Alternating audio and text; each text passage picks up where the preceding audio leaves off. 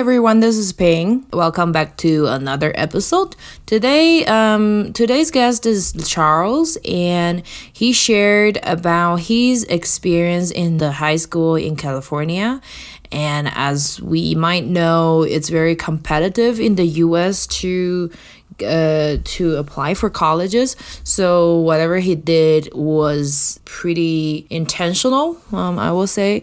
And it was just quite fascinating for me to see how a high schooler came out from that environment and also prepare himself to go into a prestigious college in the US.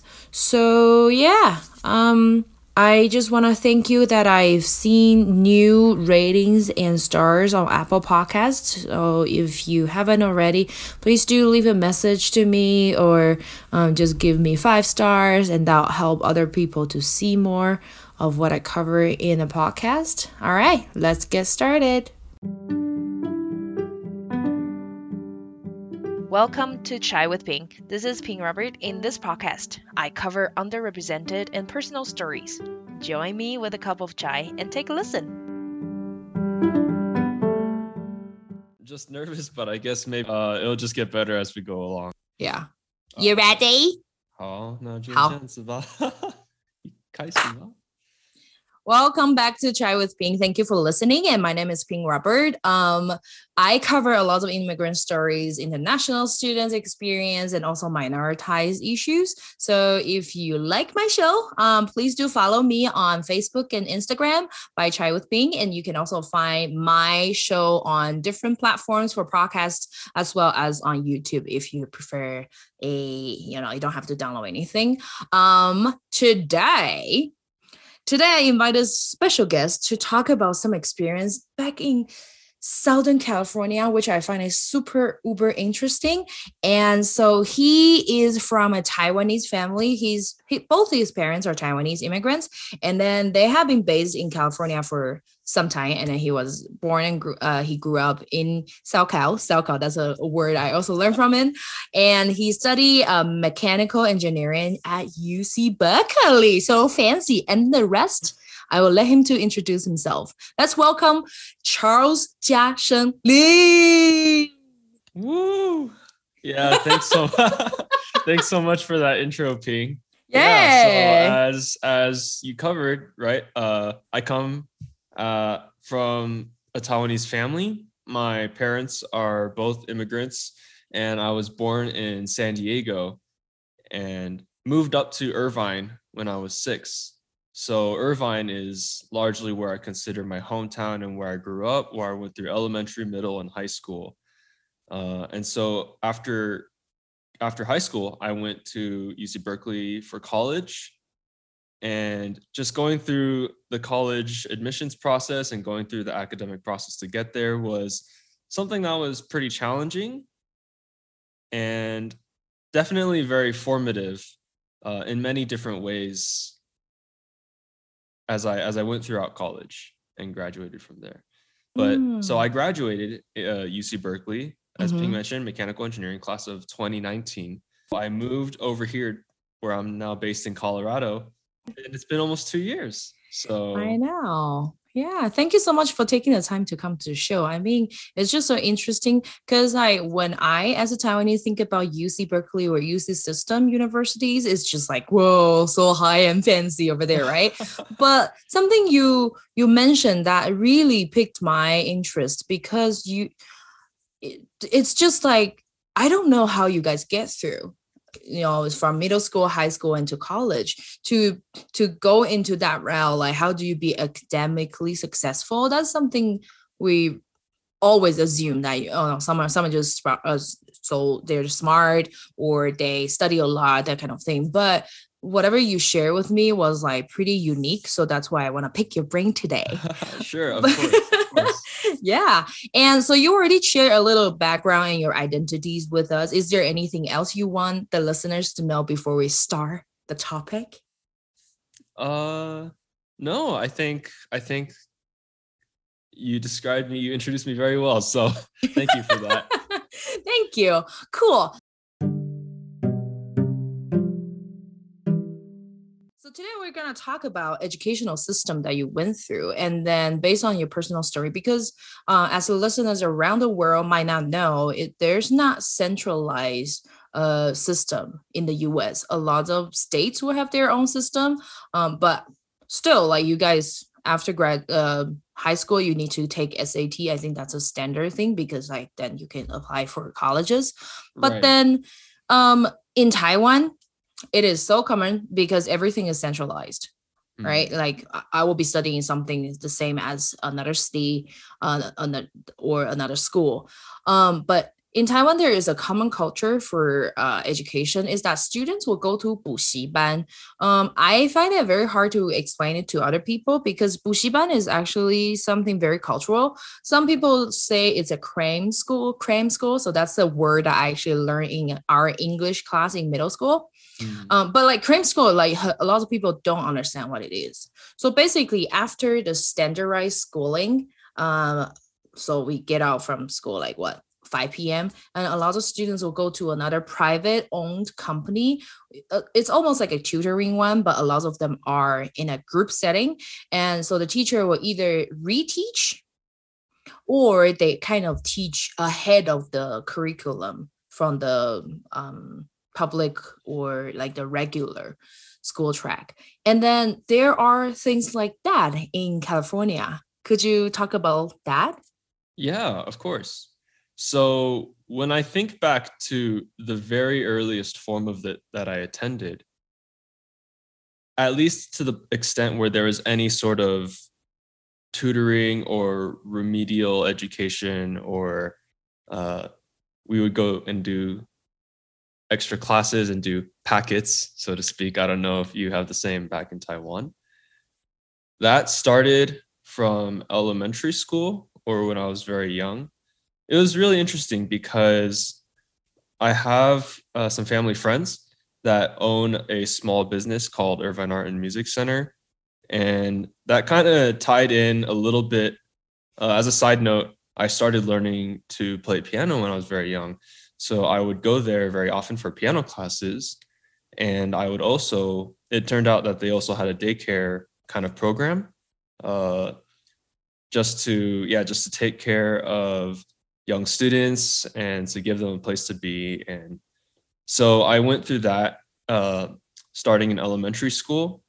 That was the very earliest form of it. And there was basic math tutoring programs in the summer, as well as programs like chess, and just having the opportunity, to go out to the park and just hang out. So that was all more in a fun manner, I suppose. More of when the tutoring started. And so this is why I think it's really interesting how in Southern California there can be more of a buxiban esque or similar culture.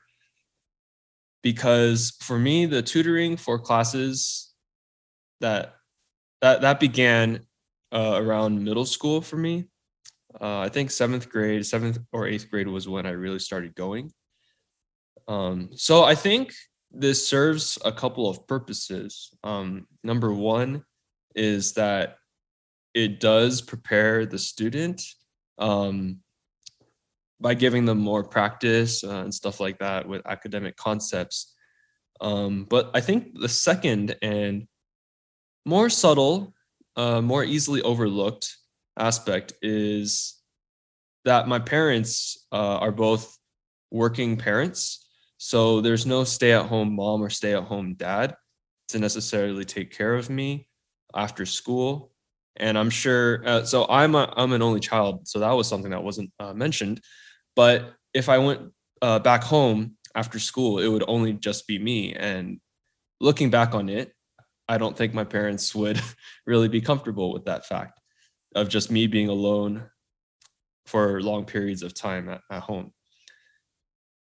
Yeah, so because my dad he worked a regular 9 to 5 job, and my mom worked as a nurse, so she would often only get off around 7:30 p.m. Anyway, I digress. But it was starting in seventh and eighth grade that I started taking classes for math, classes for English, classes for writing. and they all coincide in the sense that they're related to school, but they would also begin to branch into actual SAT/ACT test prep. And this, I think, started for me around 8th grade. And so I actually kept going. I went to that same buxiban. It's called Harvard Square. I know there's many others around that area where I grew up, that I knew other students went to. Harvard Square. Yes. They really have a specific goal. They're sending students to Harvard. I think the idea is that the founder graduated from Harvard, and that they're in the next near the Harvard campus. There's an actual Harvard Square, and it's supposed to be like a funny name and everything, or like a play on words type of thing. Yeah. Yeah. I guess you can kind of see that in the environment. Just in Irvine, it's it's a more affluent crowd for sure, and there's a lot of competitive high schools in the area, many very renowned, and which regularly send at least a few students every year to Ivies and other similarly competitive schools. Yeah. So back to the buxiban, to Harvard Square, I went there until I graduated because my mom actually put me through the college preparation program, which lasted 4 years. And so what that included was, it included the typical throughout the school year, the fall and spring semester, the buxiban kind of environment, as well as in the summertime, there would be further test prep or just opportunities to just be there at the not the facility. That sounds so impersonal. It's kind of a facility, or at a center. The center. It's an educational center. Center sounds better. Yeah. Facility sounds not so great. I have a few questions just to follow up. So because I know that there are at least 1/4 of the population in California are Chinese, or East Asians. So who are those people who went to Harvard Square with you? So the people are they who all went Asians? Mostly, yeah. The majority of them were, as I remember it, just anecdotally, the majority of the people who went were ABCs like me, or like Asian, American-born Chinese, right? American-born Asians, just Asian Americans in general. It was at the time that I went, and I graduated high school in 2015. Okay. It was a little rare to see somebody who is not Asian. Asian or East Asian, I think, more specifically. Got it. And what about the curriculum? Do they teach you, just like what I mentioned in Taiwan, do they teach you ahead of the regular curriculum, or it's just kind of a supplementary thing? They teach at the same time and then kind of help you guys to practice the same curriculum? It could be both. So when you go throughout the school year, there would be tutors that you could go to and talk to. It's really interesting. So they actually had a schedule of sorts that you could attend. So teachers would actually, similar to how in college where you can kind of lay out your day or your schedule of classes, they would schedule tutors to teach on certain topics on certain days at certain times. So maybe there would be a teacher that would go over writing from Tuesdays and Thursdays, more in the evening time. Or Monday, Wednesday, Friday, somebody would go over English or math. It all very depends. And then as you needed, you could either drop in to one of those classes. But other times, depending on, I think, depending on how your parents kept you accountable, let's put it that way, maybe they would want you to attend a specific class if it is beyond your grade level, but wanted to to push you in that kind of way. Yeah, so yeah, and people, students would stay pretty late at times. Because I mentioned earlier about my parents' work situation, I was actually one of the kids who stayed the latest at times. And so they actually had quite a few kids that would stay until or past dinner time. So they even had a food ordering service where if you wanted to get a lunch or if you wanted to get in on the dinner menu, you got to register. You just had to bring some money for that day and pay them. Wow. Yeah. Okay. And they'd go out and they'd pick up biandang from neighboring restaurants or something like that. Yeah. That is so cool. Yeah. And wow, okay. Wow, they really serve you pretty well. Do they charge extra or they just charge you the food money? I think it's just the food. I'm not super sure. I mean, got it. Yeah, I'm not too sure of how they partnered or did that kind of food stuff. Yeah, but I would say roughly $10 a meal. And got it. Let's put it this way. In Taiwan, a lot of students take English, math, chemistry, physics, that kind of thing. So, which is tougher. So not many people will learn like Chinese. It will take classes for Chinese, history, or geography because all those it's more about memories. And also kind of the quota of a so-called SAT in Taiwan is not as high as English and math. So what are the common subjects that you guys will be taking to get supported? You're saying like school subjects, not standardized testing subjects. What are the difference? Well, because in standardized testing, so for the SAT or the ACT specifically, those classes are based around the sections of the test. So there's specifically, right, like math section, there's an essay writing section. So there would be times where we'd just have to practice writing essays in 30 minutes because we were practicing for the test. And there's English comprehension. So they'd have all these English questions and a lot of practice tests.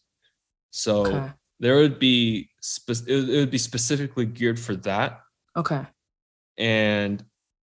And for the regular classes, it was more of do you want to go into do you want to take a math class to catch up on some math or do some practice packets or other workbooks on those. Got it. Okay. Yeah. But the common ones that students all go to is, I would say, math is a pretty common one. English and writing, if the students needed it. And it's not necessary. So it's different because school subjects of English, it's not about taking those kinds of standardized tests. So it'd be about reading and essay writing. So a lot of what they would do, the tutors would help out with reading essays and proofreading and giving feedback on students' homework. So that's another aspect that differentiates between whether tutoring is geared for class or it's geared for test prepping. Standardized testing. Got it. Oh, okay. Yeah, that's a good point. I mean, there are different tracks for that, but until you really need to prep for SAT, then you'll be taking regular subjects, right? Or not, or basically you just already started test prepping when you were in middle high. I mean, depending on how your parents wanted to prepare you or anything, it was not uncommon for students to go to test prep multiple summers in a row. I was one of them. wait, but I thought American kids would go to camps and different camping trips, that kind of thing. But for you, did you just spend all these summers in a center? It wasn't quite like that. So I guess this moves into the other aspect of high school where I began to do a lot more extracurriculars. at least in the summertime, well, this was only 3 days though. I did marching band in high school. So Yeah. I performed in the color guard.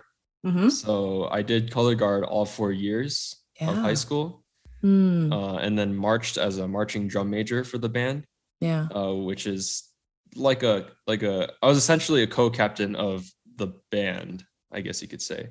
Yeah. That's what the drum major position is like. But I did that in my senior fall semester. Wow. Yeah, but just to share just one of the extracurriculars. So I would do that during the summers. Mm-hmm.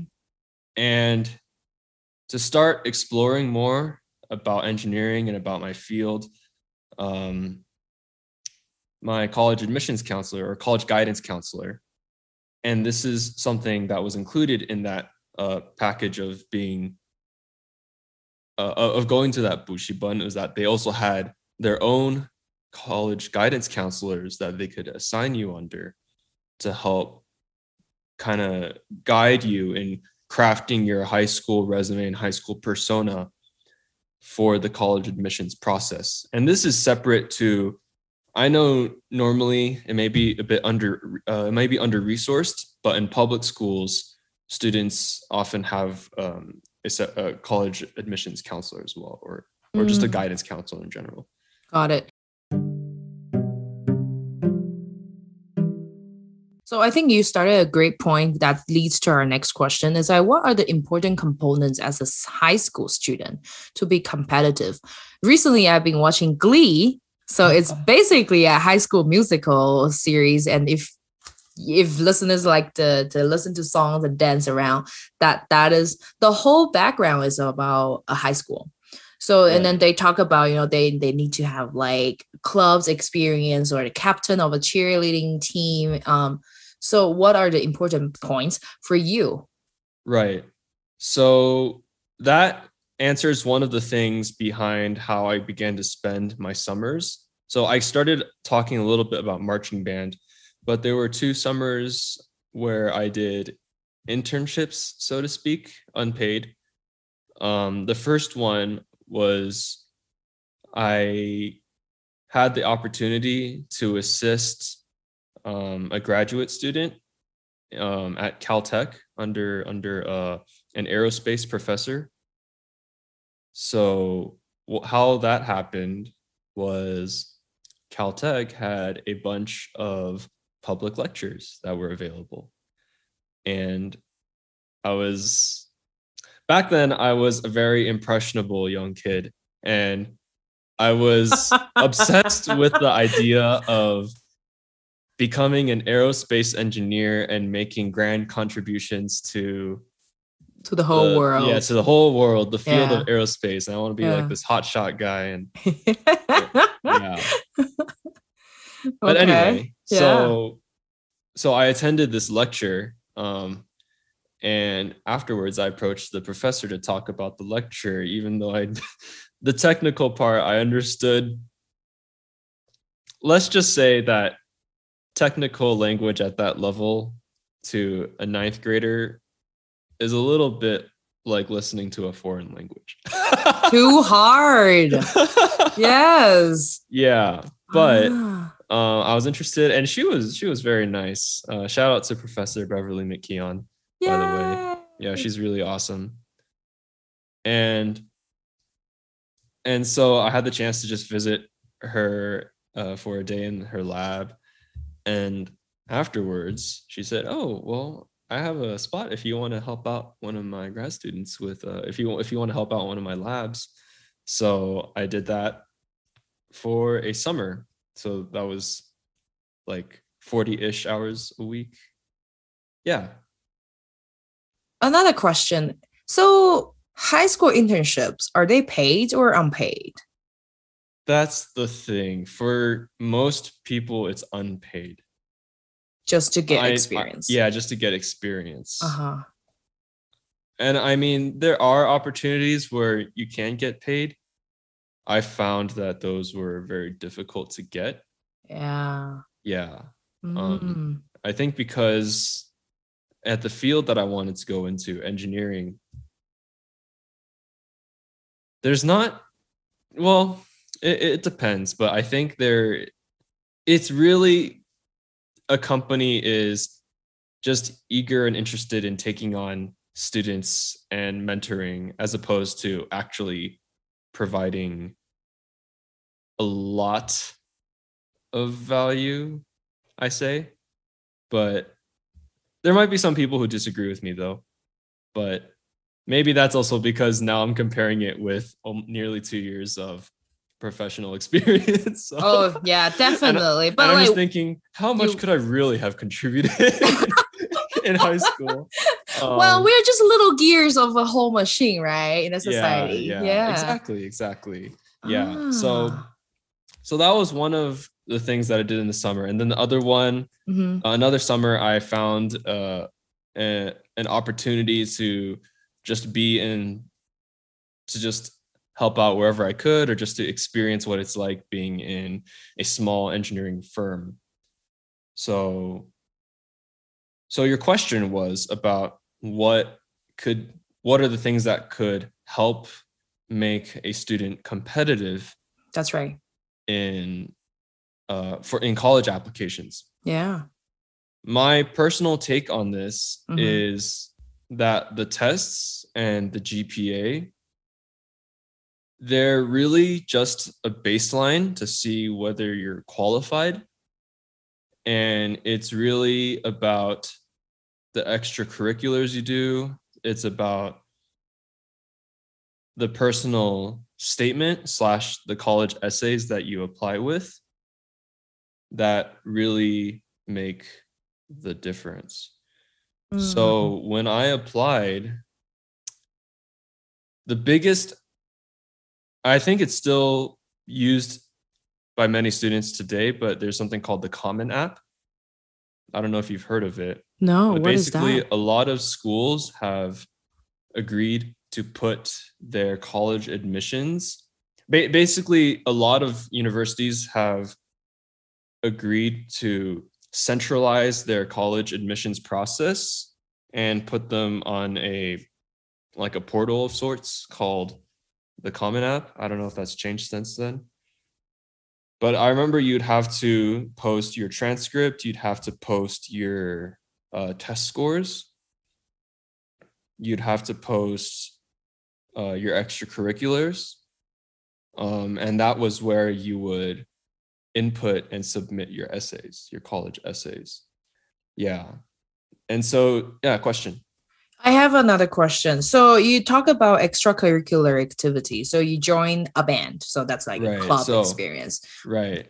Is volunteering experience also very important? I would say volunteering experience is pretty important, but it also depends. So I actually didn't really do any volunteering experience back in high school. So I guess you could say my extracurricular experience was focused more around achievement. Slash achievement / internships. So what I mean by that is, so I did marching band for 4 years. And I think being involved for all 4 years, it does show a certain amount of commitment rather than just like jumping back and forth between groups. So it shows consistency. I think that's a helpful thing. But I did start helping out in my section and eventually the marching band as a whole in section leadership since my sophomore year. So I had a few years. I had the majority of years of experience on that because I was kind of interested in just like learning about inventions and stuff like that. I started a club called the Invent Team. That was like that is so cool. Is it like an invention club? Yeah. Except it was more of just like something that I was excited about, but I didn't actually understand what the process of inventing or invention looked like. But this was modeled after the MIT Lemelson Inventeam program, but we didn't actually submit anything, but it was fun. We would gather every week or every other week and just talk about inventions and just interesting technologies and stuff like that. So that was pretty fun. And then in senior, so I founded that club in sophomore year. And in senior year, I had the opportunity to turn that club into more of a general engineering club. Because we had an engineering club on campus, and the seniors were, it was a small club at the time, and the seniors all graduated. And so I talked to the teacher who was the advisor for their club, and who happened to be my math teacher for 3 years in a row. So he's one of my favorite teachers. Yeah. Shout out to Charles Balin. Yeah, another Charles. Yeah. That's so cool. Yeah. He's only off by my name by 3 letters. Add a BEI in front of my Lin, and it's just Charles Balin. That is so, wow, that is so cool. Yeah.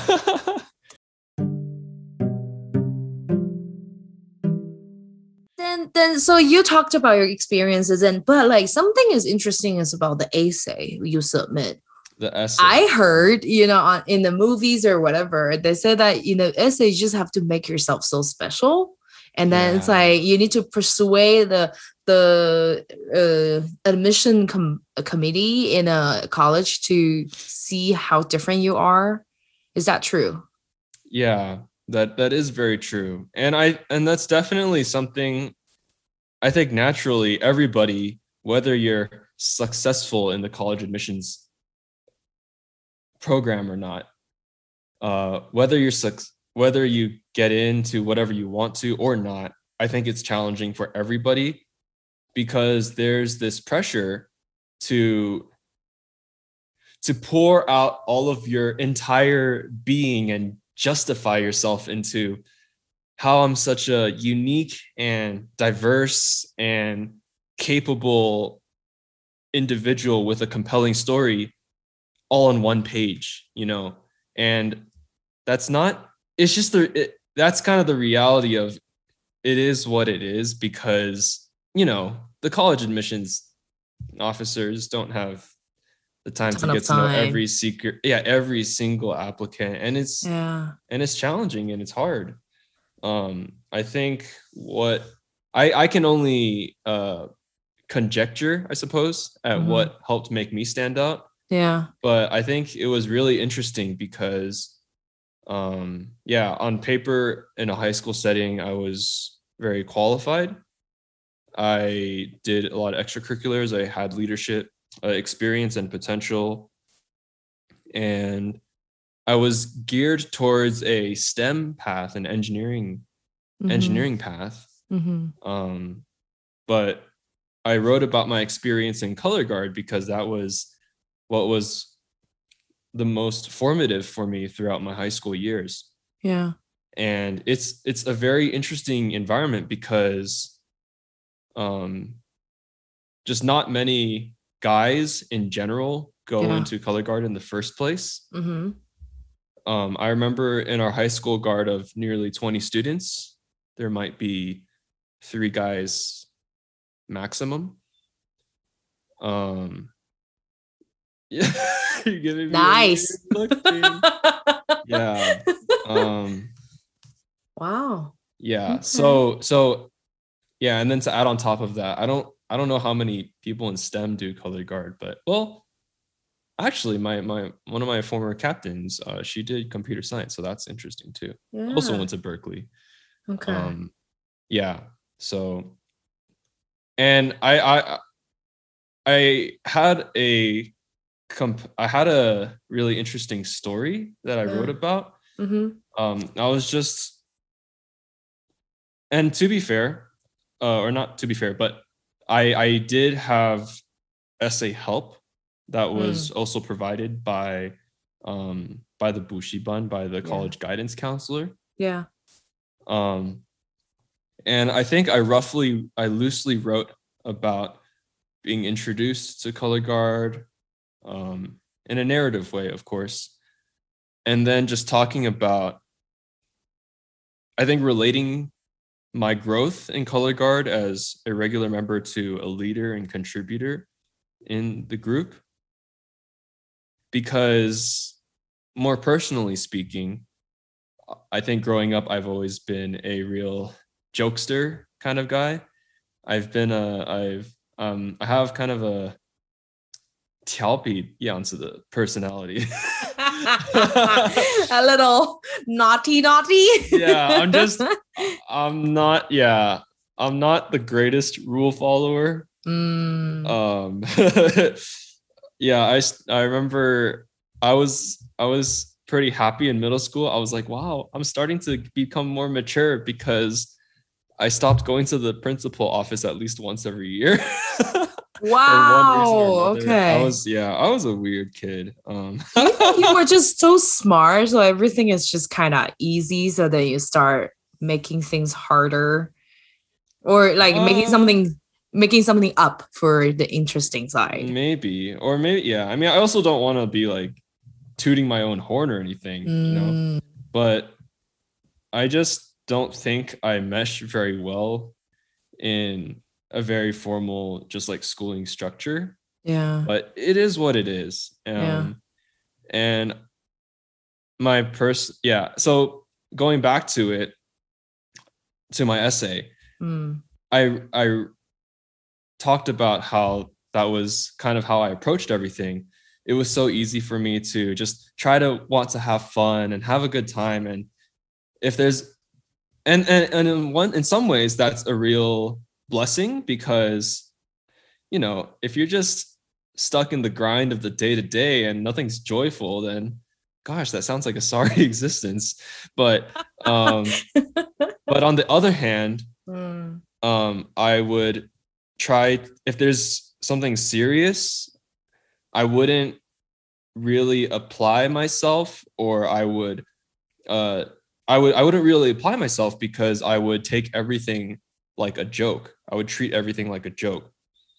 And this really started to bother me in high school, because I don't know how my other peers saw me, but maybe because I always behaved like a class clown, I thought sometimes it was difficult for people to take me seriously when I wanted to be heard seriously.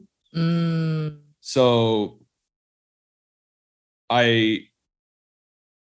color guard was a big contributor to that, but it began to be one of the a proving ground for myself as I tried to establish myself and try to shed that old persona of just being class clown, jokester kind of guy, but somebody who's also capable of applying himself and, you know, turning up the heat when it's necessary. Got it. Yeah.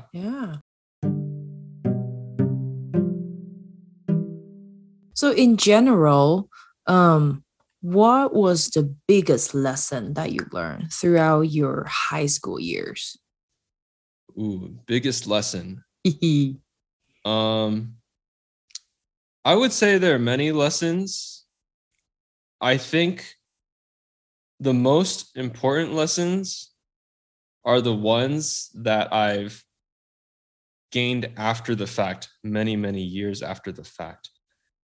What I mean to say by that is, in high school, the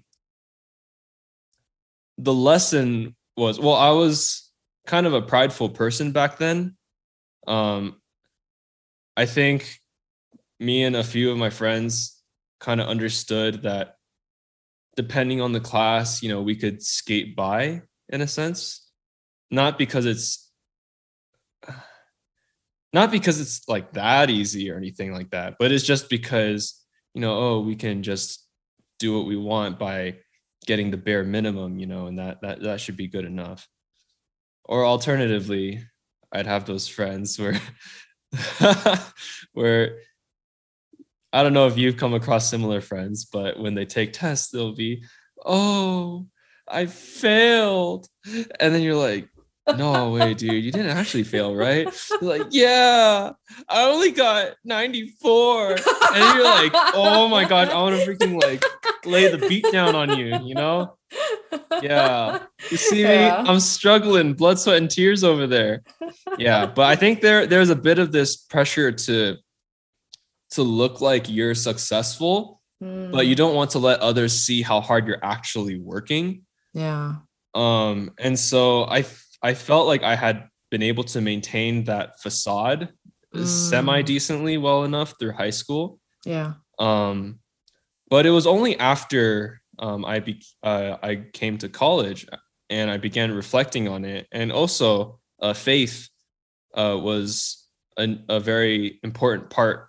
It was a very important lens through which I could reflect upon my high school experience. Mm-hmm.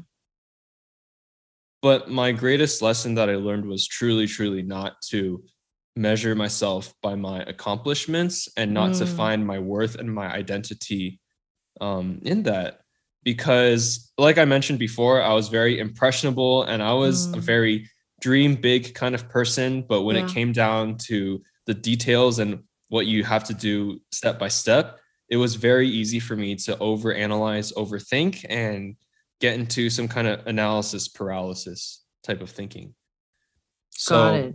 yeah, so Mm, biggest lesson is that it's good and it's important to apply yourself, but frankly speaking, those things are not where you should be putting your worth and your identity in, because those are very heavy burdens for anyone to bear.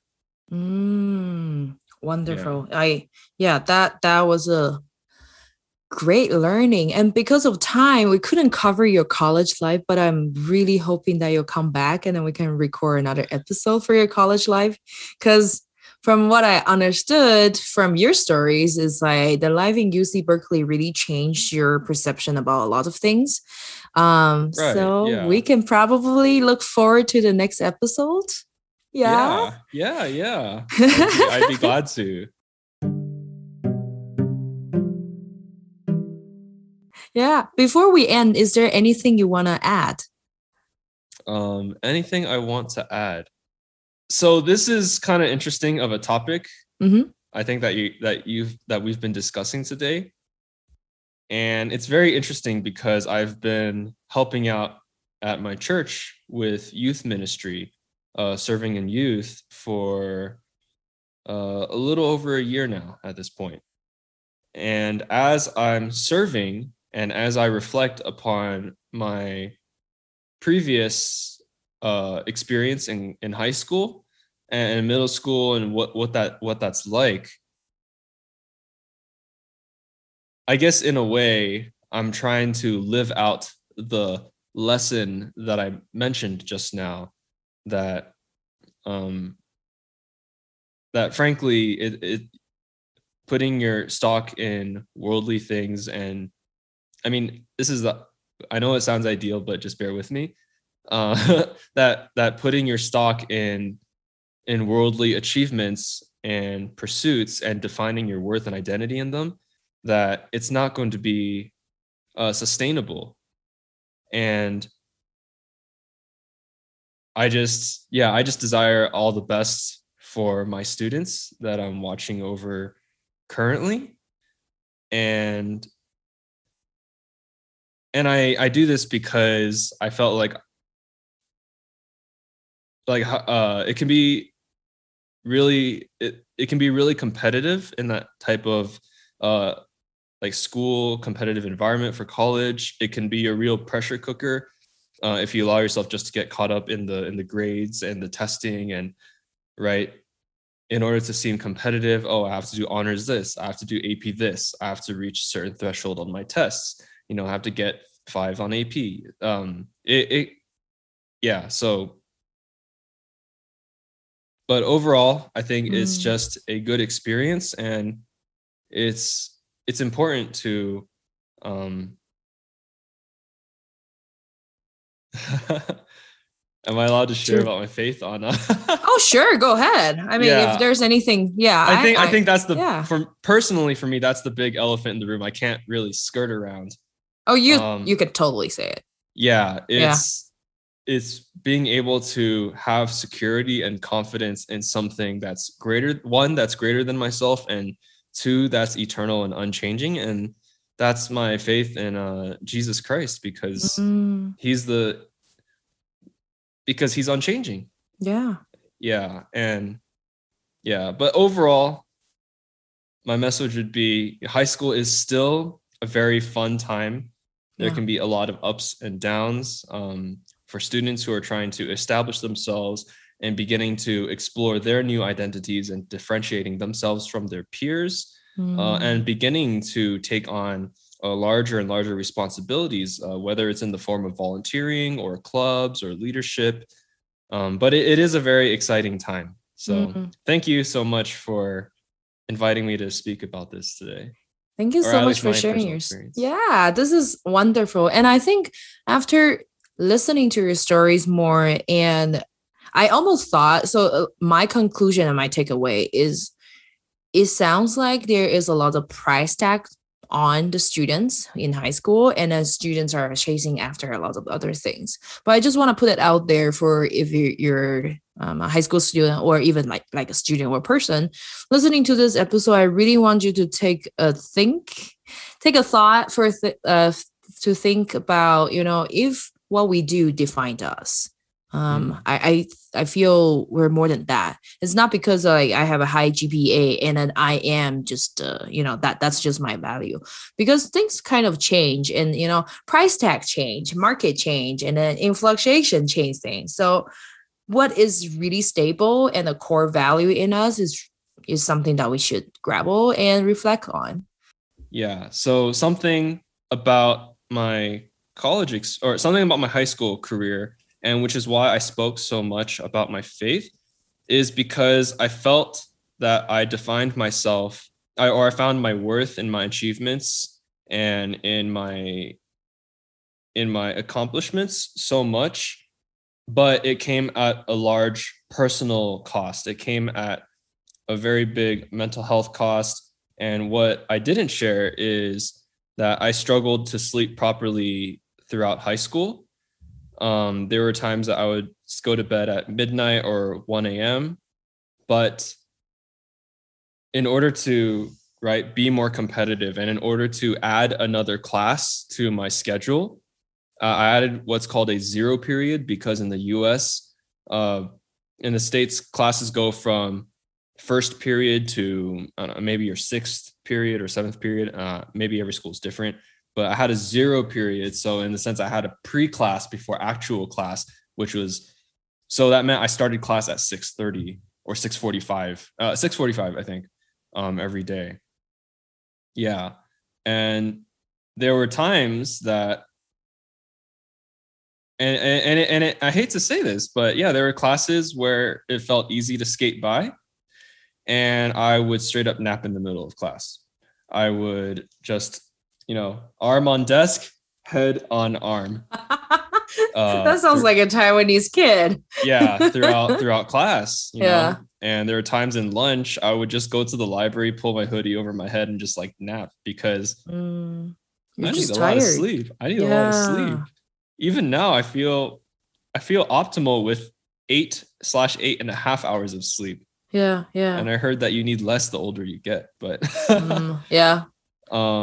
yeah. And so, because it was such a pressure cooker environment, maybe not necessarily of what anyone else did, but perhaps purely because of the pressure I put on myself, was one, because I felt in order to be really successful or to chase after my ambition, I thought I had to be ruthless to myself. And so I would be very, very harsh on myself and very demanding of myself. And two, just the fact of trying to just keep up with a packed schedule of classes and extracurriculars. So for a few years afterwards, when I would go back to high school to visit old teachers or anything like that, I would get a little bit of anxiety slash, maybe I wouldn't go as far-fetched as to say, or not far-fetched. I wouldn't go as far as to say PTSD, but I would start like like just getting really anxious about just being on campus again. And I think I tended to look at high school in a poor light because of it. And it wasn't really until I became Christian in college that I was able to appreciate my high school experience for what it was, rather than painting it in an all negative light about, oh, it was so hard, so educationally competitive, so much drama, yada, yada, yada, just growing up at that, in that, not just as a school, but also other personal stuff. I was able to appreciate it for what it was, that those are the hardships that that people begin to face. But there's also those irreplaceable high school memories that you make with friends, and whether you're studying together or whether you're doing extracurriculars. And for color guard, it was practicing on Saturday mornings with them, and having going to the pool, just hanging out with them, and just a lot of time for friendship. And just after school, even after our 6th period band/color guard class ended, many of us would stay after just to chat and hang out. Yeah, so